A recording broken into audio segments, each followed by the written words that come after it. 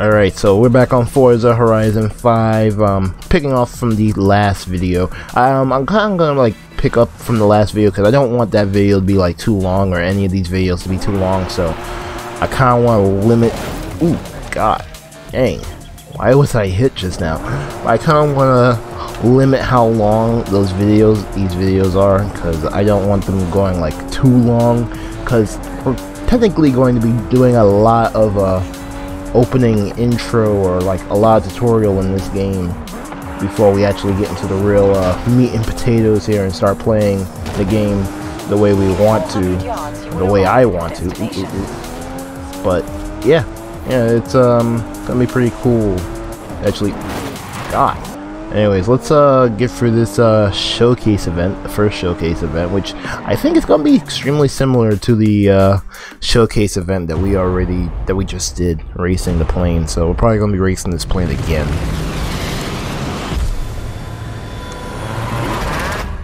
Oh, just now, which I have seen the thing for this, and we're gonna be racing against dirt bikes, and wow, the Ford Escort.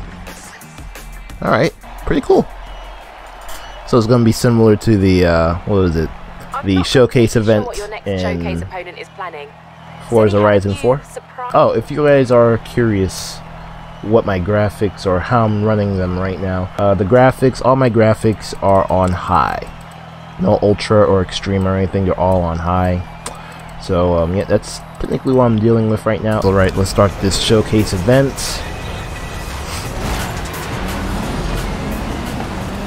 In the Ford Escort.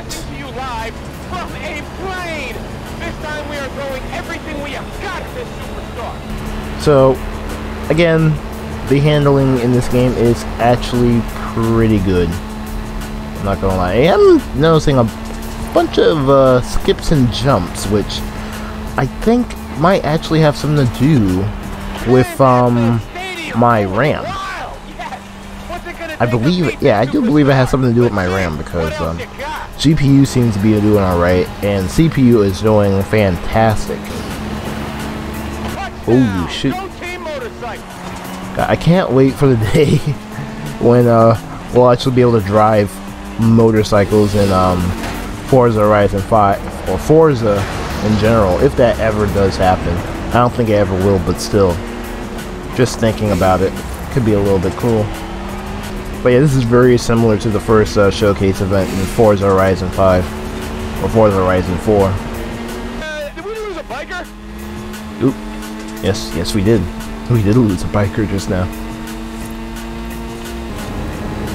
Alright, here we go. Yo, this man just jumped off of the bike. He is flying with us right now. That is incredible. Bro, can you imagine doing this in real life? Dude.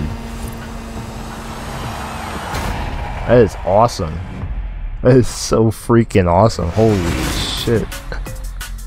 But like, seriously though, can you imagine actually like doing something like that in real life? Like racing against like a paraglider in a car?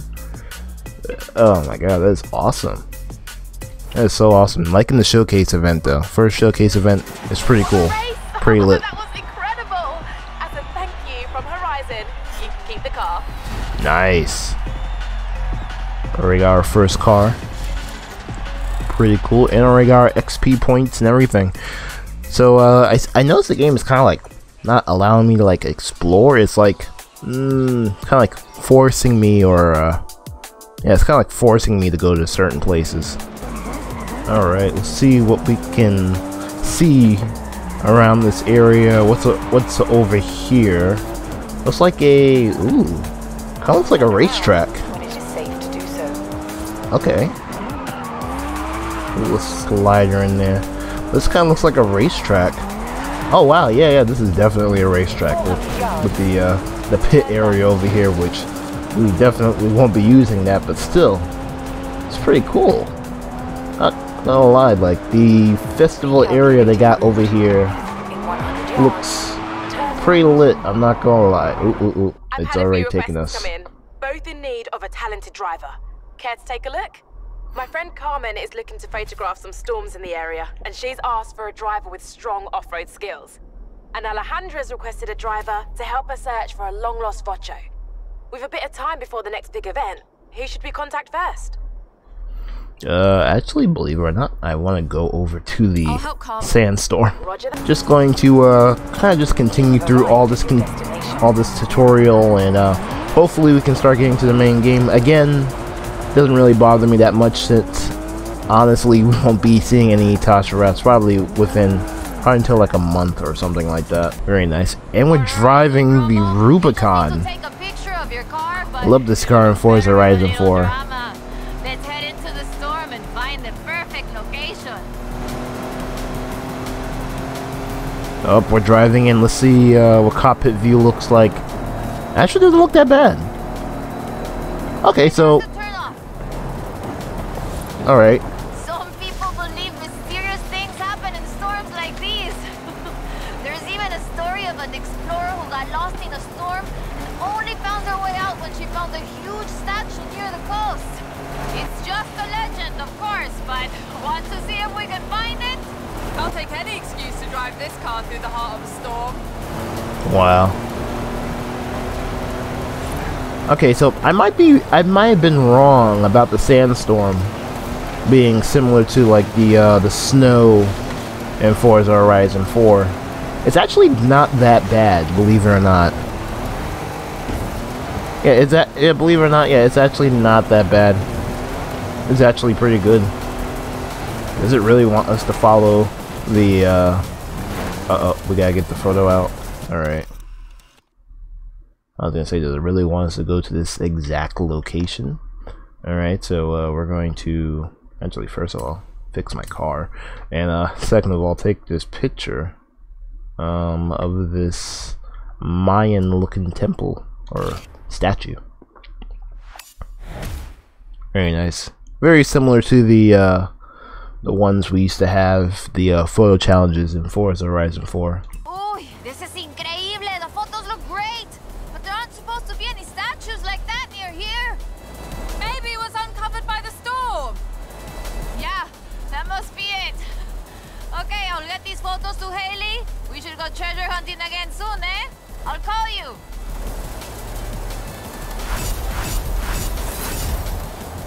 Nice. Our first little mission there. We've kicked off a whole bunch of new events, so it's time for you to get out there and show us what a superstar can do. Everything you do earns you accolades. Think of them as mini challenges that cover races, stunts, exploration, everything. If you earn enough accolades, we'll be able to expand and kick off the next chapter of the Horizon adventure. So, what do you want to do first? I'd like to go to my garage and check out what type of cars we got, even though we don't have a lot of credits, unfortunately, so we are probably going to do some of these races. Let's see, I think I'll try to squeeze at least one race out before I end this part of the video, and then we can pick up on the next video, because again, tutorial. So I kind of want to do some of the cross-country or off-roading. You know, yeah, I kind of want to do some of that. Okay, so wait. Forza loyalty rewards. What's this? Forza Horizon 4, the 2018 McLaren Senna, the Forza Motorsport 7, Porsche 2018 Porsche 911 GT2 RS, and then we have the Forza Horizon 3 2016 Lamborghini Centenario LP7704. So, I get it. So, okay. So, the loyalty. Oh, this is similar to Need for Speed. So, basically, from what it seems, they've given us all the cover cars for all the Forzas we played. So, unfortunately, I've only played up to Forza Horizon 3. I did not get the honor to play Forza 1 or 2. Did not have an Xbox back then. I was able to get Forza Horizon 3 before they stopped selling it on the store. And interestingly enough, I never played Forza Horizon or Forza Motorsport 7, but it gave me the car anyway. It must have something to do with me downloading the demo, which to this day never worked for me, so I don't know why it gave it to me, but I'll take it. I'm not complaining. I'll take it. And then of course the McLaren Senna from Forza Horizon 4, which is also the cover car. Pretty neat. I think there were 2 cover cars in that picture. I don't know, I don't remember, but that's pretty cool. So yeah, if you played any of the older Forza Horizons or any of the older Forza games in general, you get some loyalty rewards, some cover cars for free. It's really kind of cool to get the Lamborghini Centenario though. That one and the McLaren. Don't really care that much for the Porsche though. So I think we are now in online mode. Neat. Okay, wait. First things first. Okay, wait. Okay, cool. First things first, we gotta change the difficulty. Oh my gosh, where is the automatic transmission? Get rid of that. Thank you. Jeez. Yeah, it might even go clutch. I don't know. No, let's just go just manual for right now.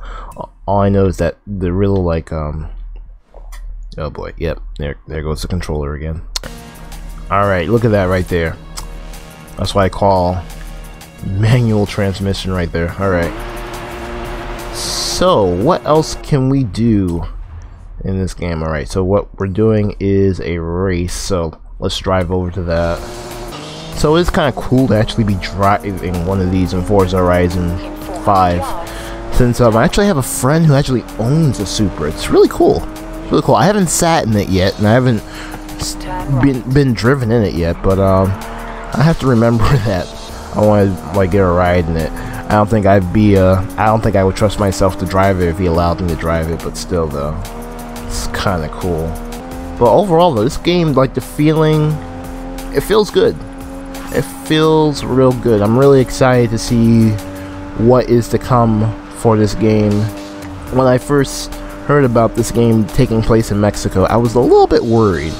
I was kind of concerned, because the first thing that came to my mind was, okay, what does Mexico have to offer to the car scene? You know, like, are there Mexican-made vehicles? You know, that's really the kind of thing I was looking at here. I guess that's why a lot of people were trying to go for Japan, because with Japan, you know, there's a lot of cars that were made over in Japan. You know, the car culture is so big and heavy over there compared to even places like Mexico, which is decent. Yes, I'll admit it's decent, but still though, like nothing can really match Japan or even the American car culture, or even the European car culture. European car culture is pretty cool.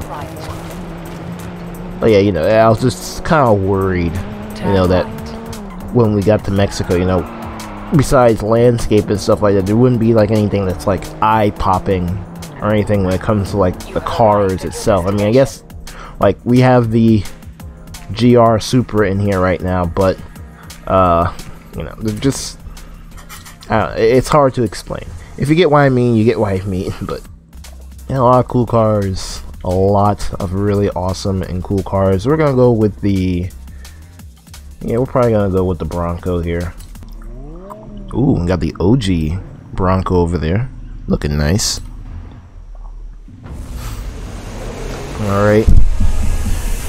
Alright, here we go, first race. And now I gotta remember, I actually have the manual transmission on, so I actually have to shift now, which I kind of like that though. Whoa, what is that? Yo, look at this. Yo, is that an F350? Or that F450? I don't know my American trucks that well, but oh my god. That is a big boy. Look at that. That's a full-on farm truck right there. Those things even go over like 90 miles per hour. I mean, where I live, you see a lot of those type of trucks, but jeez Louise, I never actually expect to see that in Forza. That's crazy. But then again, I guess I shouldn't be expecting less from Forza. I mean what, we've had giant trucks, limousines. So I guess that really shouldn't be that surprising, but it is kind of strange to see that though. Alright, keep it going. Well, they don't seem to be catching up anytime soon, so even if I do crash, They're definitely not catching up. At least not for a while anyway. Especially that F450. Which, we gotta drive that. I'm not a truck person, but I kind of want to drive that now. Okay, get around here. But there's just so many parts of the map that I really want to explore. It's like, I can't explore them all in one video. Yeah, so far this game is good. This game is real good. If you have not purchased this yet, I highly advise purchasing this game right now. And if you can get the premium edition, you can get this game early. Alright, that's how I'm playing this game, like what, almost like 4 or 5 days earlier than when it releases. Let's do some cockpit mode here.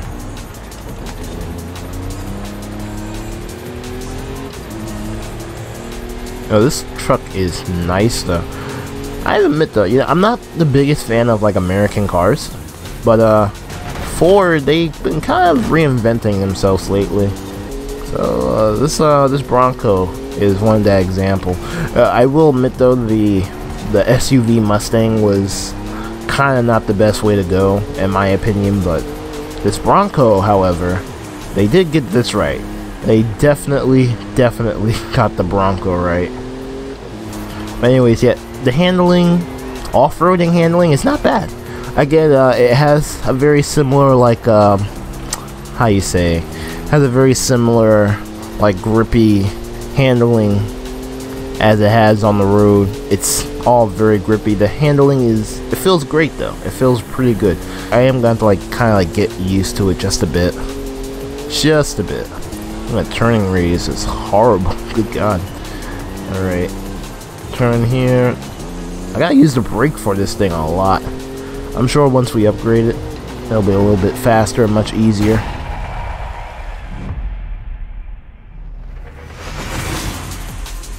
No, I just realized this too. This is the new finishing screen. Pretty interesting. But yes, did our first official race in Forza Horizon 5. Loving this game, loving it a lot. I hope you guys are enjoying the videos on my channel of this game. I do plan on doing way more Forza Horizon videos soon, so make sure to stay tuned for that. Let's look at this for a second. The outdoors. Ooh, look at that glare.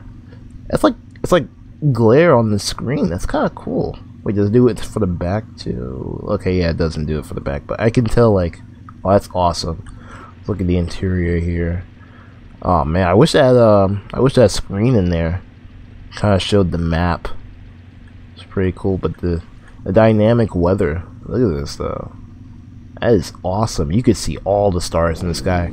I was just saying how we don't really get this, like, the starry view, like the starry sky and stuff like that in Forza Horizon 4. I mean, unless you do the Fortune Island expansion, then you could see stuff like this. But it is actually real cool. But yeah, I'm actually really enjoying this game. It's a real big refresh from Forza Horizon 4, even a big refresh from Forza Horizon 3, surprisingly enough. I mean, it does look similar in certain ways, but obviously this is the better game. So yeah, I'm really actually enjoying this game. Hope you guys are enjoying it too. I'm gonna stop right here, and then we can continue off from the next video. Again, like I said, I don't want these videos to last too long, at least not over the 20-minute mark. So yeah, I'm gonna end the video right here. So if you guys enjoyed the video, make sure to leave a like as well as subscribe to my channel if you want to see more content like this from me. That's all the time I have for today in this video, and I hope to see you guys in my next one.